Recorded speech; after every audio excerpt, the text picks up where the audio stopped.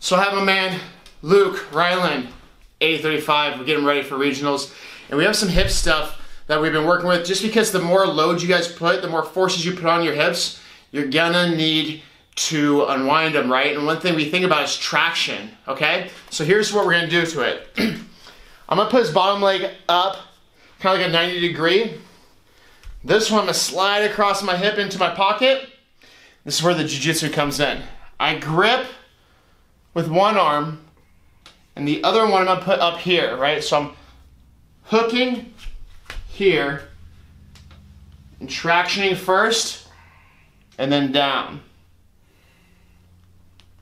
Now another thing that people don't tend to do because they don't want to come off as amateur, but I think it's important for first player mode, is I ask them to kind of guide me through it a little bit. So first I might come in and assess, ask questions. Let's do this just like we did a few minutes ago. Luke, give me some direction. Okay. Good there, down. Down. A little bit further. Yeah, right there. There we are. Yep. And so as long as I feel safe with it, now he's slipping away. So I'm gonna really squeeze in. And what I'm doing is I'm grabbing my opposite forearm like this. Here. Yep, down just a little. There you go.